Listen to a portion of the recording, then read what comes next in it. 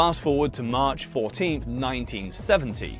White entered the operating room with a rhesus monkey in attempts to perform a successful head transplant using Demikov's perfusion technique, which has been practiced and perfected in the lead up to 1970. The rhesus monkey was chosen because the animal would give the most accurate representation of a human-like central nervous system. The monkeys were put under, then their heads were fitted with ECGs. After this, the monkeys were decapitated at the 4th and 5th cerebral vertebrae, at the same time preserving blood flow. Extra blood had been drawn from other monkeys just in case.